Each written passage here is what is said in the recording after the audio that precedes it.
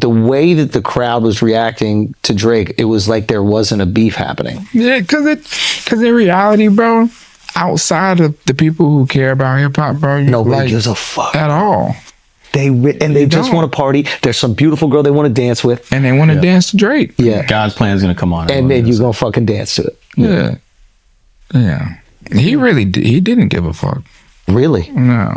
He was genuinely unfazed. I respected it a lot, and I talked to him. That shit didn't bother him.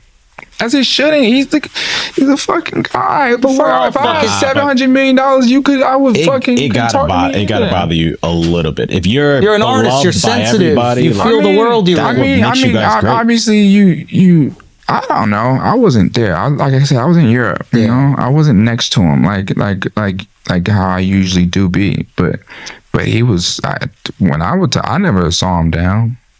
Ever. I never saw him kicking his fucking foot, holding his head down. You know? And then to a point where I just stopped talking to him about it because I felt like I was the one bringing him the negativity. Like I was bringing the cloud when I would be like, oh man, I hate that this person said this. And I was showing him shit he hadn't seen. So then I started realizing, wait, I'm bringing you the negativity. Let me stop.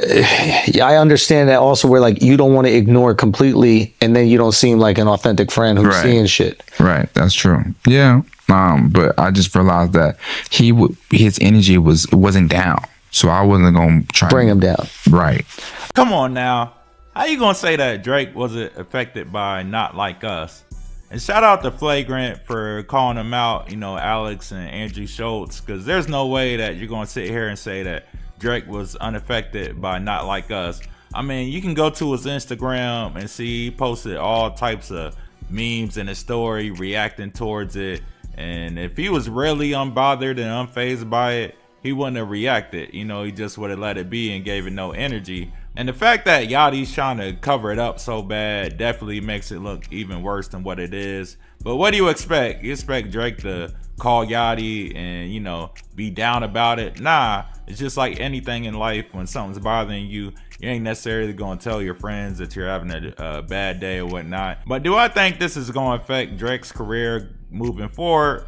Most likely not. I mean, it's still summertime. Drake might still pull out an anthem or two. Who knows? I wouldn't really advise it right now. You know, I'll just step aside, let the Kendrick wave die out first. But I don't think Drake's going to be too affected by this. It's plenty of people that are fans of the music and not, you know, the battle rap. But anyway, let me know how y'all feel about it in the comments. And of course, if you like the video, make sure you like and subscribe.